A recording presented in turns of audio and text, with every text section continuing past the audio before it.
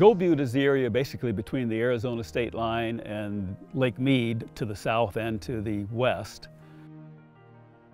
It's nearly 350,000 acres. It is surrounded on all sides by land that's already protected, either in the Lake Mead National Conservation Area or the Grand Canyon Parashant National Monument. It was not included in the Parashant National Monument only because of the presence of the state line. It's every bit the same geology and geography and cultural history as that. The geography in Gold Butte was mostly formed as part of the Colorado River drainage. In fact, we refer to Gold Butte as Nevada's piece of the Grand Canyon, because it really is. All of the landscape here was affected by tributary rivers and the Colorado River itself and the drainage into those areas. You wouldn't even guess from when you drive by on the freeway, and I've had people tell me that. They say, well, what's so special about it? All I see is shrubs and cactus and whatever, and it's not until you really get out here that you can see all the magical things that are out here, whether it's Little Finland or petroglyphs at Falling Man.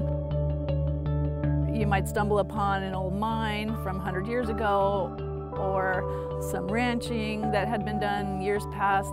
It's just a treasure-filled place to go exploring in.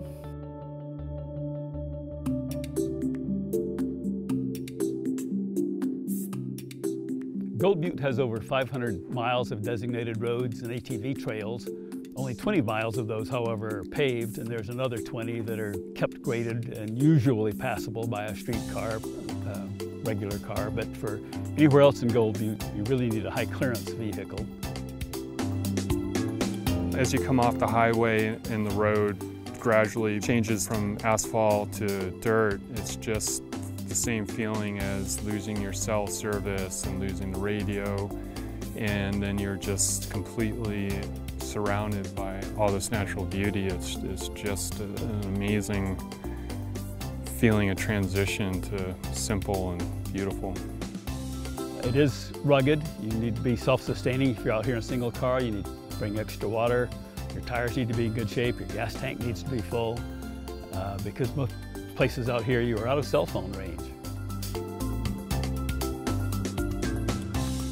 When I'm out in Gold Butte, it feels like I have stepped back in time.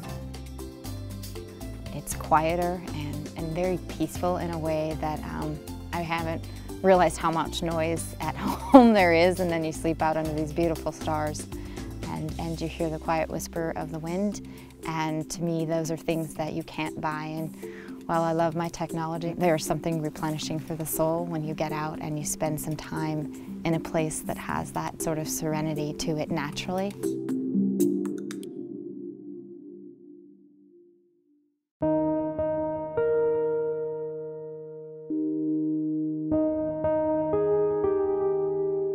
Waking up pre-dawn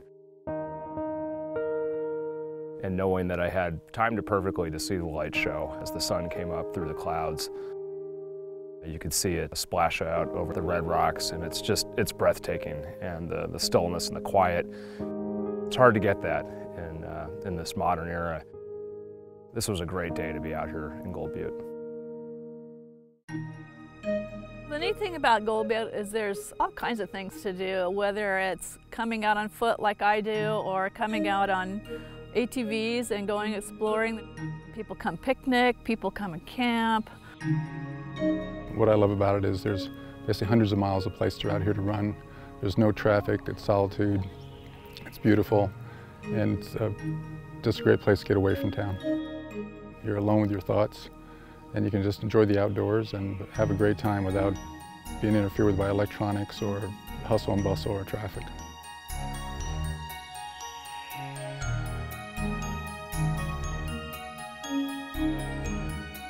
Very mysterious. It's just a very special place. It's one where you come in contact with the past and the present.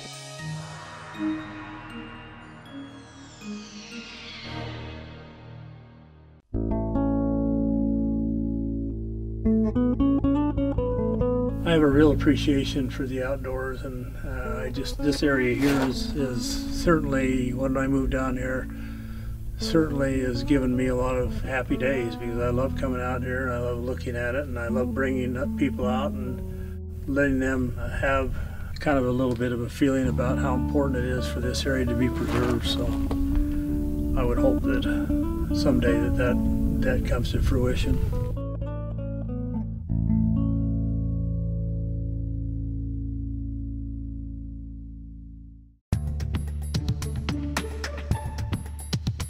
It's a pretty big area of just what I call raw BLM land. Much of it is ACEC, which gives some level of protection for our threatened desert tortoise species.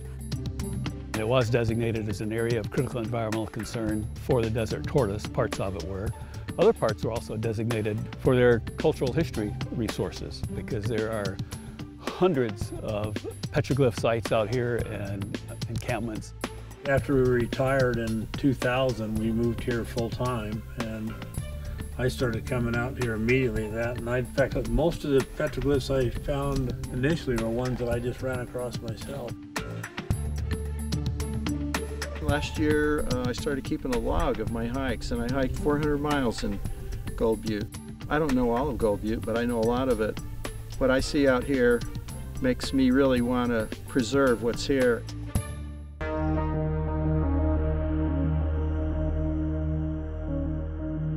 Deserts are extremely fragile landscapes. Even plant communities that appear to be thriving are mostly just getting by. It's very easy to destroy plants. Tortoise burrows, other animal burrows do just an incredible amount of damage in a short while. So it's very important to be very respectful of the landscape out here. It takes just an unbelievable amount of time for something as simple as a footprint to heal in the desert.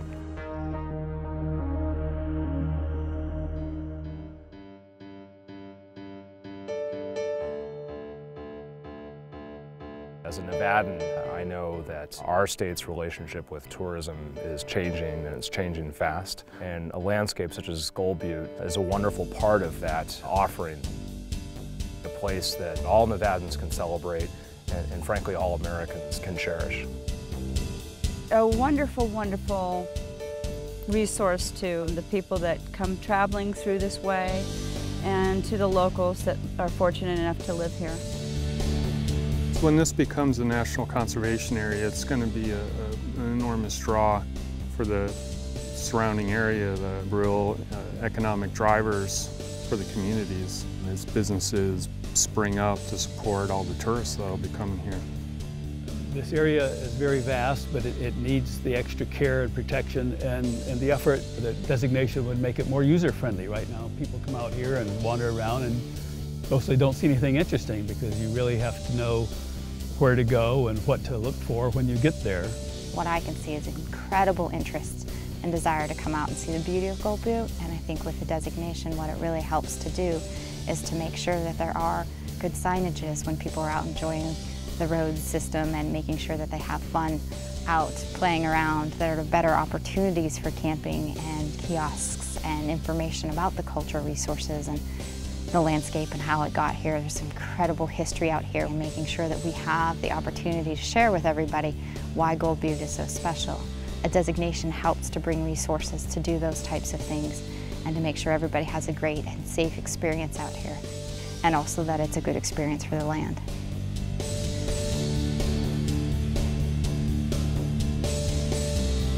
The motto of Friends of Gold Butte is explore, restore, and protect. We want to see people out here exploring this wonderful landscape. We work to restore areas that have been burned off or damaged by casual improper usage or deliberate vandalism occasionally. And we want to protect it. We want to see it remain available in the current state it's in for many generations to come.